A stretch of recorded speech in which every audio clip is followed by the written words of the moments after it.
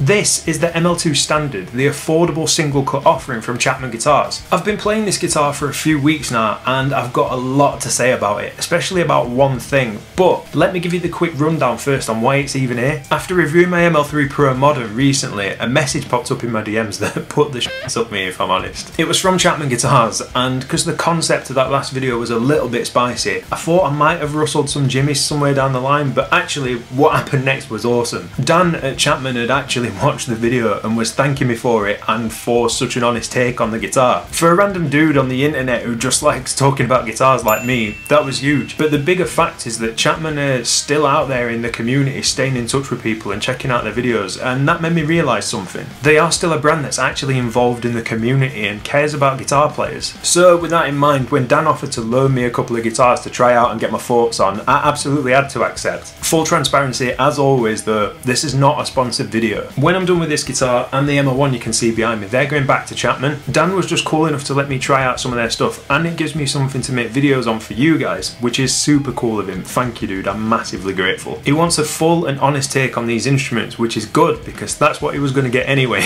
The ML2 is a mahogany bodied single cut with a satin ash veneer connected to a 24 fret maple neck with a Makassar ebony board. At the headstock end we've got a 3x3 setup that's angled and has a volute, a Graphtec nut and Chapman branded closed back tuners. Then for the rest of the hardware we've got Chapman Stentorian Zero humbuckers, we'll get onto them in a bit, 2 volumes and a tone with push pull, and a Chapman hip shot style string through bridge. So yeah, you've probably realised that there's no bridge and tailpiece setup like a regular single cut, and that's in part due to the fact that this is a 25.5 inch scale length, which I think is sick. After playing my ML3 Pro Modern and it legitimately becoming one of my favourite guitars, it's my go-to drop C machine now. I wasn't sure how well the Standard series was going to hold up. It is the most affordable line that Chapman does, so you don't get any of the luxuries like on the Pro model, like the roasted maple, the stainless steel frets, USA Seymour Duncans, locking tuners. This is made to be a more attainable stripped back workhorse that doesn't compromise on quality, but like, I'd already been spoiled, hadn't I?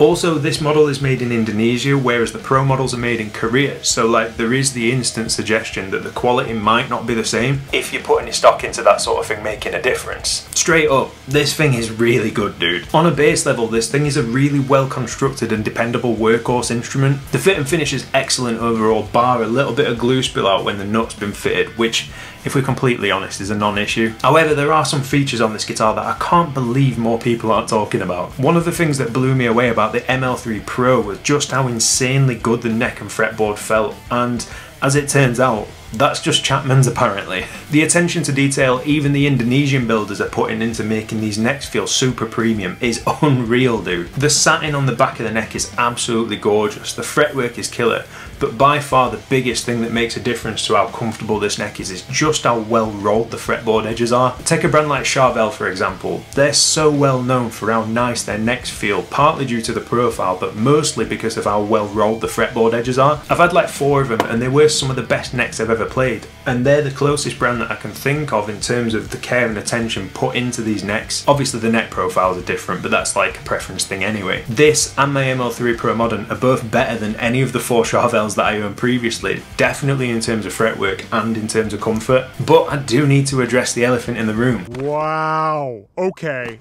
You know what?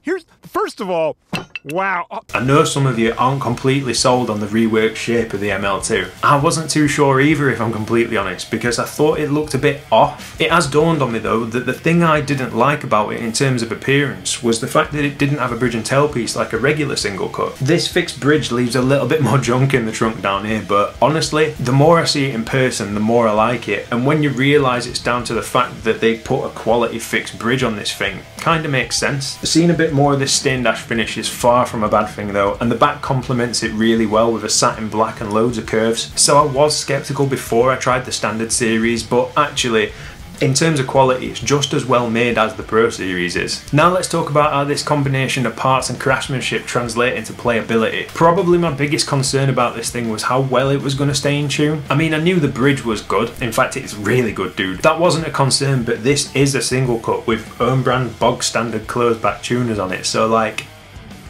Chapman obviously knew this was going to be a concern for some players, so they've put a legit Graphtec nut on there for prime lubrication.